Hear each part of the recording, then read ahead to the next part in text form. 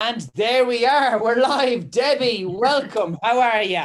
I'm doing well. Very well. My God, that is so the truth.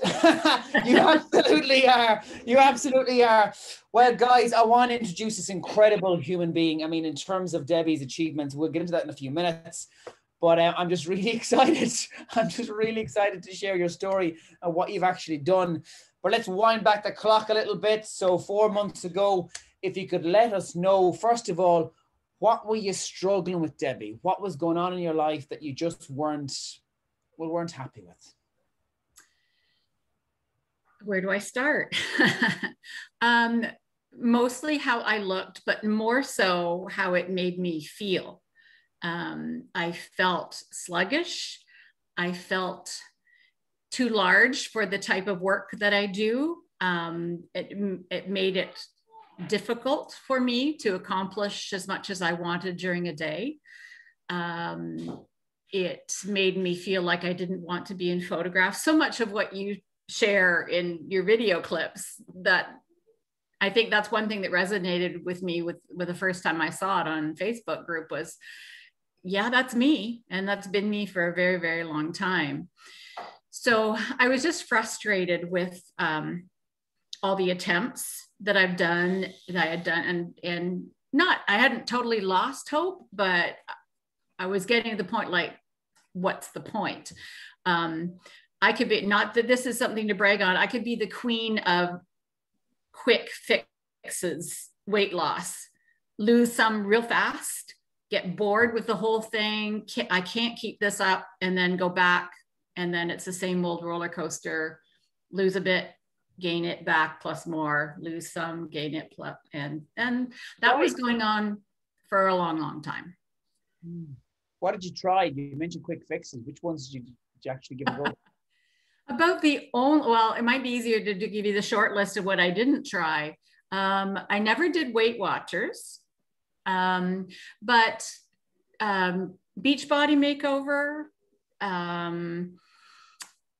years ago, it would be like the whole slim fast, you know, drinking shakes, even isogenics, again, shakes and meal replacements and things like that. Yeah, pretty much you name it, I tried it, and it worked. They all worked. I seemed to be able to stick to something for a few weeks, and you know, you get to see a little bit weight loss. But as I recall, I didn't have a lot more energy. I didn't feel like I could keep this up forever. I enjoy food too much to be drinking shakes and meal replacements for the rest of my life. That just, there was no satisfaction in that. So yeah, basically if it was out there and I thought it was feasible and I thought, oh, I could afford it or whatever for a while. And that was the mindset. I'll try this. And again, it would work for a bit, but not long-term. And with that, I suppose the things that bother me the most is the fact that if you can't have a meal with the people that you care about, it's just something that we'd all should be able to enjoy. We should be able to enjoy sitting down and having a meal, going to a restaurant. It's why the idea of just moving to shakes, well, for me, I know straight away it is not sustainable. But no. What prompted you to get in touch? I mean, what was it in particular about your current situation that made you think this has to change? What was your lowest point? Lowest point was, of course, we're in COVID, and in Canada, it was, it's lockdown one after the other, and they open it up and they close it again. So very frustrating. I live on my own, so I am in control of what I buy, what I make. It's not like I have to prepare meals for others, but look, because I just felt alone. I wouldn't say depressed or melancholy or anything, but I was just alone. I couldn't see my friends. I could still go out and do what I do. It didn't prevent me from doing that for the most part, but it was still, everything was just restrictive. And I felt like I felt powerless because I didn't think I could do anything about it. So yeah, the concept of finally seeing family when things open up, and being at the weight I was, and the mental condition I was, that was not, I didn't anticipate that. I didn't want it to happen the way I was. And then my beautiful daughter, Kate, was on the program, and I started seeing changes in her, not so much physically, although they were there, but more dramatically was in her mindset and her attitude and her outlook. And even though they were away, just on occasion hearing her mention it, or she wasn't trying to recruit me. I had to dig for answers. But then she said, well, if you want to have a look, here's the link, and watch this on Facebook. And that was it. Something about watching through that, hearing comments, seeing how many people, and the whole concept that this isn't, take the next 6 weeks, lose weight so you can do this, or go there, or travel here, or buy that, or whatever. It was, no, there's no time constraint. It's just changes that you make because they're better for you and ultimately for the people around you. It's funny you say that, because I've had people ask for support in terms of weight loss for a holiday, or to do a parachute jump, or a bungee jump, or for a wedding day, all very, incredible and of course exciting times of your life. But I'll only work with someone if they're committed to maintaining it afterwards, because I don't want someone to get there and then all of a sudden feel deflated with regaining it. Because if you regain it, there's only so many times you can do it before A, you damage your metabolism, or B, you just think, well, maybe I can't do it. And we have self-doubt then. And look, did you ever feel that? Did you ever feel yourself that perhaps it couldn't be done? Had you ever started to accept your weight as to where it was? Or did you always feel it's something that you could address eventually? Or what do you think, Debbie? After so many times of succeeding and then failing, you start to wonder if it's worth the effort, because everything that's worthwhile has an effort. You've got to put energy and time and thinking energy into it. So as I said, I hadn't totally given up hope. It's kind of the mindset where let's try. Let's try it, but this was different. It was, I think the whole concept of it being just a lifestyle change and having the support and the accountability, that's the big thing for me. And making changes that are ultimately going to benefit me, but going to benefit my grandchildren. I got 3 of them running around here in the house today, and it's nice to be able to keep up with them and to be able to plan to do things with them, to think about going to the beach. And yeah, I could actually wear a bathing suit and go in the water and swim with them instead of standing on the beach and just hollering at them, right? So that changes your life. And that's what I was looking for. That's massive. That is absolutely huge. I mean, what you've just mentioned is just, you're able to not just be a spectator or be in the background or the one taking the photographs. You're the one who's actually actively involved. And that's huge. I mean, so important. And speaking of which, what have you achieved, Debbie? What have you achieved? Well, you hear it a lot, and it's true. I mean, you start out because the weight is the big thing and changing that aspect of you. But with all the other training, I think the only reason that I've been able to keep doing it is just the change in mindset. Things like, instead of seeing food as something to do, or to food as something that's going to alleviate another problem, food is fuel, and it changes the way I grocery shop and the way I prepare food, because it's not like I have to make anything special. I'm aware you have to be conscious of what you're putting into a recipe, and the macros and balancing those, but those are all things you learn. And I think that's the biggest change. The other huge change for me is, as active, I was a gym rat, not weightlifting workout in the gym, but sports gym rat. And if there was something going on, I would get up at 6 a.m. and walk to high school, or, you know, and I wouldn't be home till after dark and eating supper after the family had finished. But that was fun. That's what I basically, I went to school because there was a gym. the classes helped, but I went to school for the gym. So I've been active and everything, but I've never, ever done the whole weight room workout thing. Running, even walking. Yeah. But the whole weight lifting thing, when I first started out, I could say I hated it.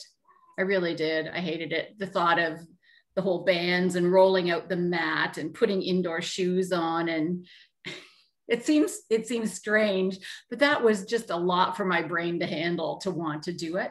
But now I will peek ahead at what's coming up in the next exercise, and some of what I see scares me or I dread, but most of it I'm anticipating to see if, you know, wow, this is week 2 of that set of exercises. Maybe I can go up to the next band and, you know, give that a shot. So I'm starting to set, you know, some of those goals for myself, which is also something totally foreign to me. So getting stronger as well. You obviously move up the bands. Yeah. Well, sometimes I move up the band and I get 3-4 reps and go, not quite ready for that. Not quite, but it works. It's a goal to go to. And then, excuse me, no. And then, of course, I mean, the weight loss sure helps. I've got bags of clothes to give to the donation store when they open.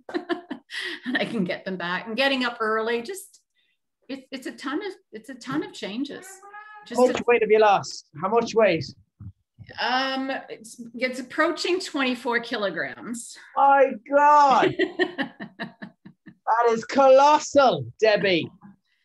And I want you to stop for a second and take credit there on what you've achieved. Just you, nobody else. You've done that. 24 kilograms. Mm-hmm. It's a lot of kilometers. I need a new pair of running shoes. Oh my God. Like anyone in old money, by the way, guys, that is 4 stone. 4 stone in 4 months. That is just outrageous, Debbie. Brand new clothes, new wardrobe, send me the bill. Yeah. Okay. That's recorded. That's recorded. No escape now. I mean, that's massive what you've achieved. And have you noticed any other, well, you mentioned straight away with the grandkids and regarding hopping in the beach and obviously hopping in the sea rather than spectating, you're now participating. But what else?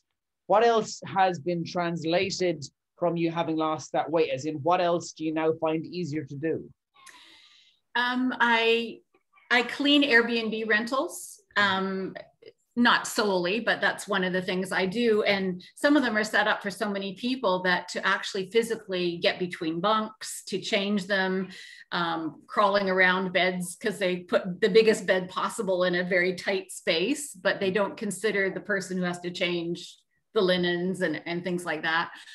Or just, you know, cleaning for guests coming in. And I used to have to be able to crawl. They've got these triple bunks and I'd have to get up in the bunk to change them. So imagine being on your hands and knees trying to put a fitted sheet around the mattress, and it just doesn't work. And now I don't have to. I can just slide between them and make them, and you know, so that might seem small, but man, it speeds up the process.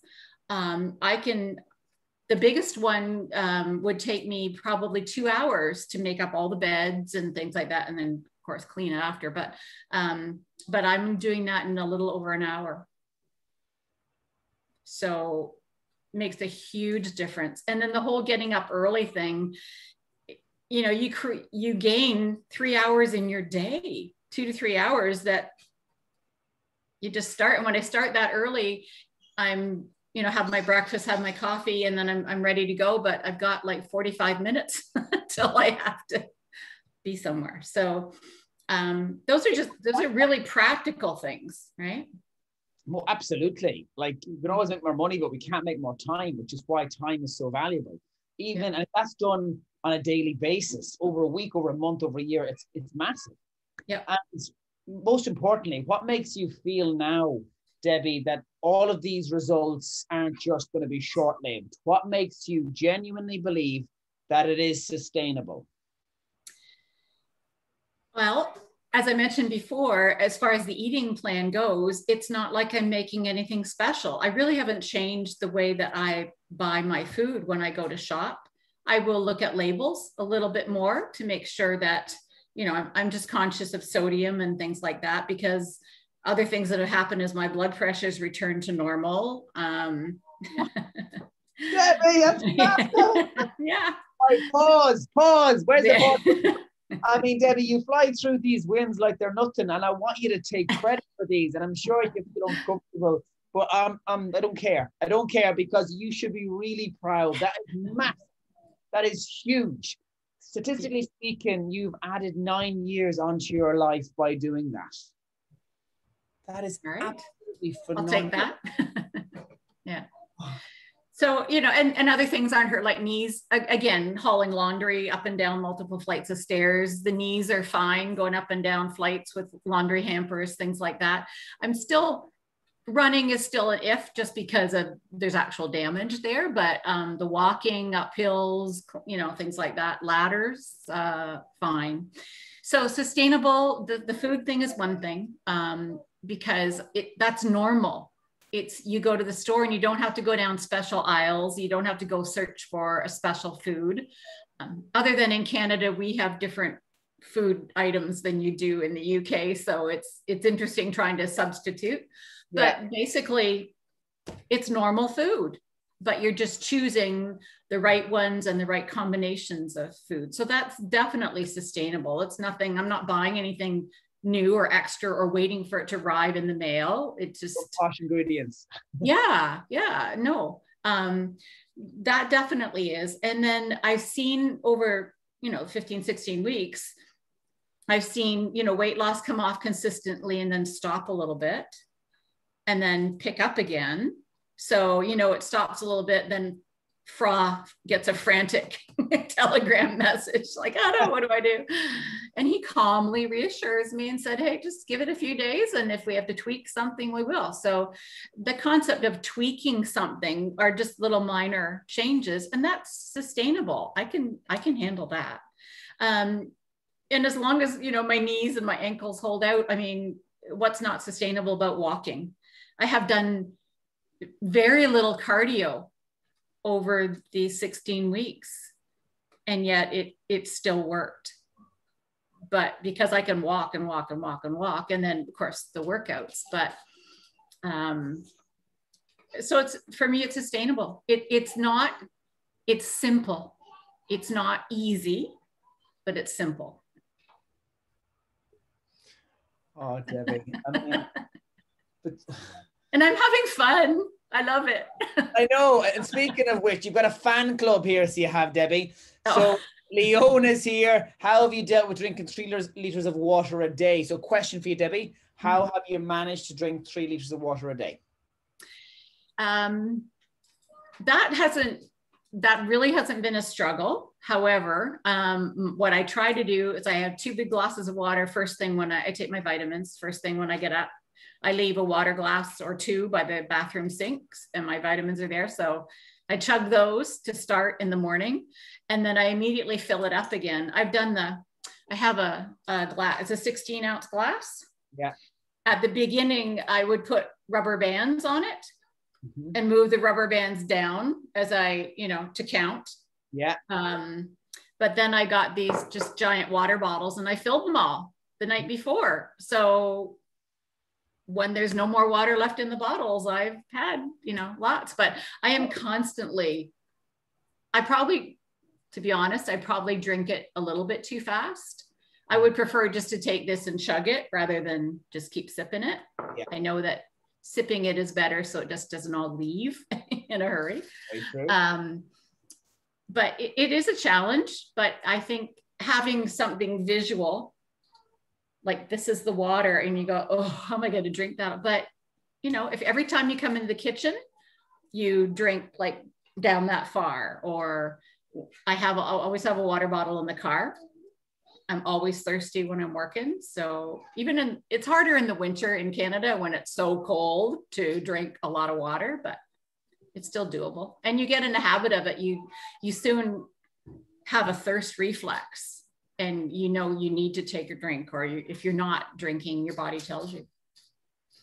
Hell of a woman. Hell of a woman. You're way stronger than you give yourself credit for in so many ways. And look, Kate Stranks is here. You're my hero, Mom. Okay, that's what she's saying. Those you don't know, Kate is Debbie's daughter, an incredible human as well.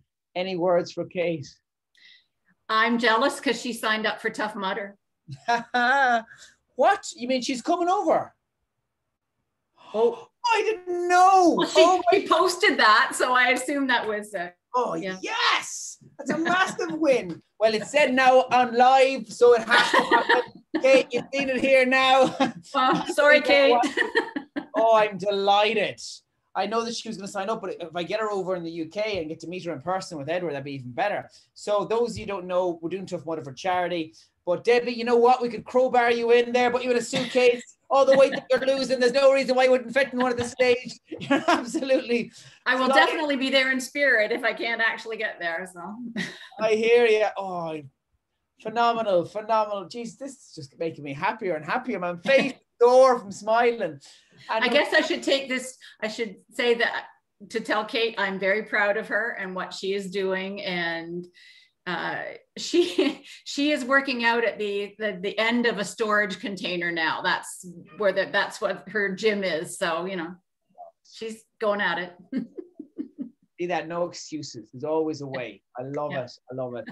And look, Debbie, at the moment, I'm sure there'll be people watching this, and the biggest thing that we see now is self-doubt. It's not that they don't believe in what we do. They don't believe in themselves, which, to be fair, is understandable if you've spent decades trying things that don't work on the long term. So what would you say to someone, Debbie, who's on the fence, who's a little bit scared, but just doesn't have that self-belief just yet? I think a lot of the fear comes from assuming that you have to do it by yourself. Like maybe other things you've tried, it's on your own, and maybe not a lot of support from people around you, because they might think, oh, well, yeah, here's the next thing. Let's see how this one works, or whatever, how long it lasts. But I think with this program, you have to realize that you're not by yourself. I mean, look at the group on Facebook. Look at the encouragement. I haven't seen one negative, other than from somebody who's making a post, comment. Or, I mean, the support is there. And I am just a normal 63-year-old person who has fought her weight all her life, especially in the last years where your activity level decreases. So if I can do it, and I'm just a normal person, if I can choose to just listen to what I'm told, just work the program, have a little bit of faith, then it will work. So it doesn't matter where you are, how much weight you have to lose, how bad a shape you're in, how long it's been since you lifted anything more than a dinner fork. It works because it's sound, and it's based on science, and the support is there. The support's amazing. The encouragement, the people that don't let you get away with saying something negative, or that, you know, I'm not sure that I can handle that, or whatever. They're just there for you. We're all there for you. Oh, stop, Debbie. Amazing. And you're one of those people too. I've seen you on the inner circle pulling everybody else up when they have a tough day. So again, try and take the credit. You're like me. You hate a compliment. You hate a compliment. But Debbie, honestly, you should be so proud of yourself. I am proud of what I'm accomplishing, but I'm also realizing that it's never going to happen by yourself. Like, you talk to anybody who succeeds at anything, they need to be humble enough to admit that they needed help, and they looked for help, and they got help in the right place. And that's what I found here. Well, Debbie, thank you so much for your time and your words. I mean, everyone's commenting here. You're inspiring lots of people. Diane, love this woman. She says, Sadie was here, so inspiring. I mean, literally have to try and scroll down the fold to find all the comments. So Debbie, you have made more of a difference now in the last 20 minutes than you probably realize. And you're doing it. You're going to keep doing it. And it has been such a pleasure. We're only getting started. And Debbie, thank you for coming on. And you keep doing you. You keep working it, okay? I will keep at it. Keep at it. Keep at it. Have a wonderful night, Debbie. All right. Thank you so much. Bye, everybody. Bye-bye. Bye-bye. Bye.